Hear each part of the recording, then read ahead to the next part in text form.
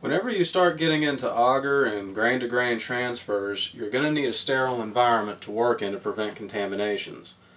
One of the cheapest ways to do that is by making a still air box.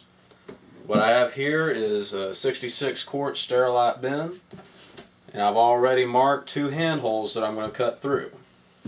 Now when you make your hand holes, you'll notice that these ones are offset. This is because one of them is going to allow one hand up higher than the other. It's going to make it easier for me to work with inoculations and grain-to-grain transfers, and just makes movement inside the box easier in general.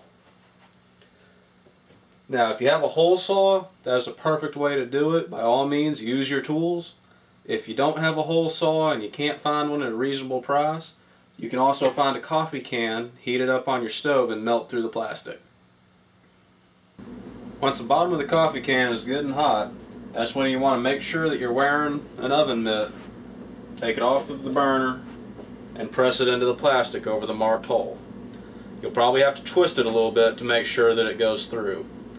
And don't worry about the smoke, that's just from an earlier video entitled How Not to Make a Still Air Box.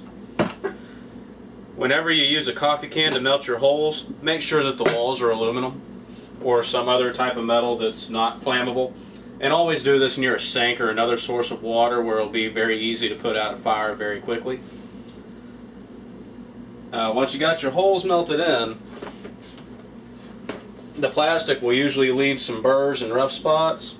The best way to take care of that is to either use a file or simply just run over it with a razor blade to smooth it out. But in the end, you'll end up with 2 holes that are just right for your hand to fit in. Now the wonderful thing about the still air box like this is later on when you have more funds available, it's easy to convert into a glove box. All you have to do is get yourself some dish gloves and a little collet that you'll secure on either side of the hole. The gloves will attach to that. It will work out just perfectly.